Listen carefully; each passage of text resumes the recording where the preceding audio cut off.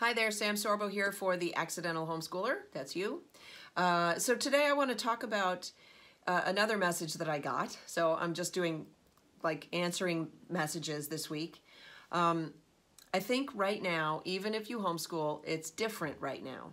Moms need to know us homeschoolers aren't able to go to parks, libraries, zoos, field trips. We are all changing our school day. This is a different form of schooling for all of us. And that's okay. I love that. So homeschoolers, what I've found is we have a very sort of can-do attitude because goodness knows we're bucking the system, right? There's a system out there and we are over here. And so when you mess with our schedules and stuff, we're like, okay, bring it on, because I've been there, done that. Like, we're not beholden to any one thing. I'm speaking very generally. But I think that it is worth pointing this out. This is a very astute observation that somebody sent me off of my my Facebook live video. And if you haven't seen the Facebook live video, go over to the official Sam Sorbo Facebook page and give me a like and check out the live videos there on home education. I think that it's worth pointing out that homeschoolers are out of their element right now too, because everybody's out of their element right now. And we're all on a tremendous learning curve right now. And so here's the difference. Homeschoolers are learning all the time. That's what homeschooling is. It's not teaching. It's actually learning. And that's the big sort of mystery with home education is we think that we're supposed to step into the role of teacher and become the teacher for the child, and then we must know everything. And I mean, I've been doing a ton of interviews for coronavirushomeschooling.com, and I'm honing the message and realizing that there are simple ways to say things, but it's a transition. It is a full-on transition from when you start to homeschool to maybe 3 years in, when you really start to realize what it is. I'll tell you a quick story. This is going to sound really weird. When I had my first child, I breastfed him, and I breastfed him for over a year, but it took about a year. Maybe it was after I stopped breastfeeding that my hormones sort of rebalanced. And I will tell you that there was a day that I woke up and I was like, oh, wow. Oh, this is normal. Oh my gosh, that wasn't normal. I was not normal when I was breastfeeding. And now that my hormones have like recalibrated or whatever, now I'm normal again.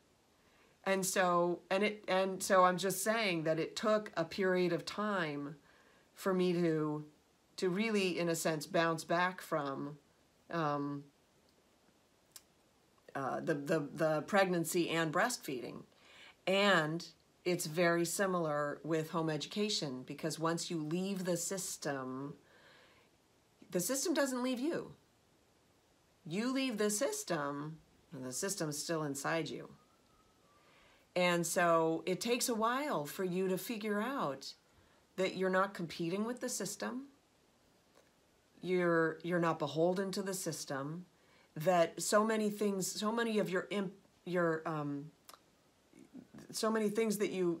you have a drive to do are in a sense misguided because they come right from the system. And so you've got to get out of that mindset, and it's very difficult to do. It's like asking a fish to describe water. They're in the water. That's all they know.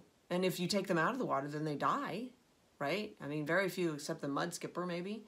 But my point is, you homeschool for a period of time, and then you start to go, oh my gosh, so that wasn't normal. That was the system, and I'm more like this, and I actually value these things. And you recalibrate and you reorganize yourself and you're in your mind and everything. It's a phenomenal transformation, and that's why my book, I titled it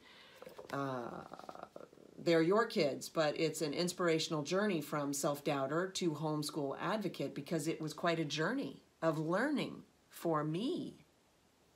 And so going back to this idea that we are all we're all kind of messed up right now because of what coronavirus has done and all of its implications. We're not able to do the things that we normally do, which is, field trips and going to the library and all of the just, as homeschoolers, we're free. That's one of the joys of homeschooling, is we're just free. And we can make our decisions or not make decisions or wear our PJs all day if we want. Like, it's just, there's a great deal of freedom. And now that freedom is terribly curtailed. And so, but I love the fact that she's obviously a homeschooler. She puts in at the end, and that's okay, because we enjoy that kind of a freedom. We enjoy it. And because we enjoy it, we're much more flexible in a sense. And so, okay, we have got to change the plans. So here we go. We're going to change the plans, and we're going to do it within these parameters now. But I guess all that to say, you're not alone. Just because we've been homeschooling and we know what we're doing in terms of education, doesn't mean that we've got all, that we've got it all figured out and this is just a breeze for us. It's a struggle for us too. We're all struggling. But we're struggling together, right? We're forming a community. It's an amazing thing, the community that we form. Everybody's doing, GoToMeeting or Zoom or house party. I've heard house party works pretty well. People are having cocktail parties online. So you get whatever cocktail you're going to have, and they get their cocktails or their beer or their root beer in some cases, right?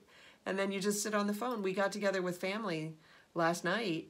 It was amazing. We just sat on the phone for 45 minutes with extended family. So let's see. So that's what I wanted to say about that.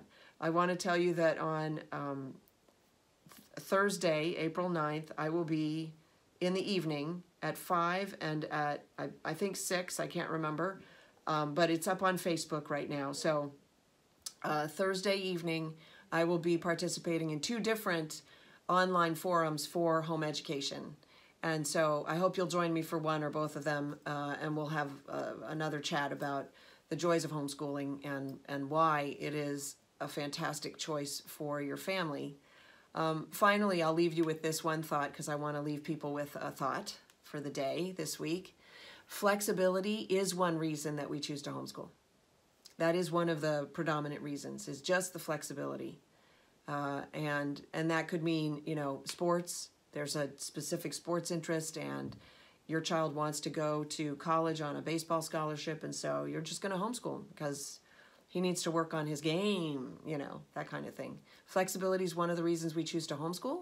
And so if you are a homeschooler and you're struggling right now because your flexibility has been tremendously limited, just understand that we embrace flexibility, right? And part of that flexibility is the ability to limit and curtail and rehone and regroup. And so thank you for watching. Please subscribe. Please subscribe to my YouTube channel. And go over to Facebook and check out what I've got going over there. And go to samsorbo.com, and you can email me there with any questions. I'm happy to address them. And you can also find my books over there. This one, and it's terribly unprofessional. This one. And thank you so much for watching. Tell your friends. Let's grow. Let's grow the movement. Okay? All right. Thanks so much. Bye.